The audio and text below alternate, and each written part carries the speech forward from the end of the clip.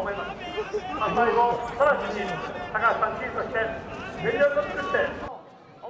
おととい、札幌駅前で行われた安倍総理の街頭演説。会場で男性が安倍やめろなどと叫んだところ、警察官に取り押さえられてその場から排除されたほか、増税反対と叫んだ女性も警察官に抑えられ移動させられました。また、歩いている安倍総理に年金問題についてのプラカードを掲げようとした女性も警察官に取り囲まれ、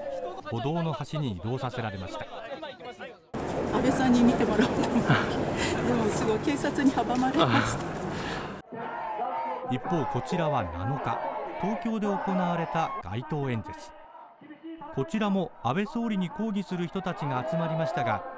警視庁の警察官に移動させられたり排除されることはありませんでした。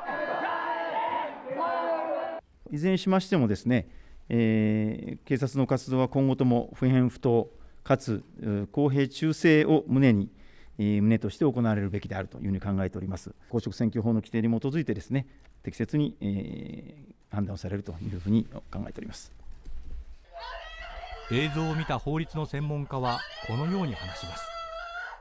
強制力を持って排除してしまうというのであれば、何らかの根拠が必要なんですけれども、何を根拠にこういう形で、排除したのかなっていうのが疑問ですよね。公職選挙法は選挙演説を妨害することを禁じています。しかし、政治学が専門の札幌大学の浅野和弘教授は、個人が叫ぶだけでは妨害行為には当たらないのではないかと話します。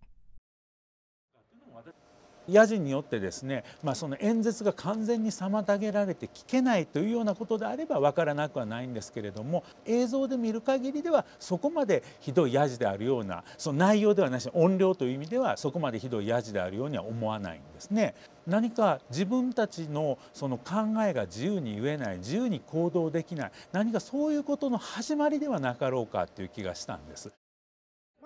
道警は個別の法律にのっとったものではなく、トラブルや犯罪を防ぐ通常の警察活動としての措置、対応としては問題なく適切だったと考えているとコメントしています。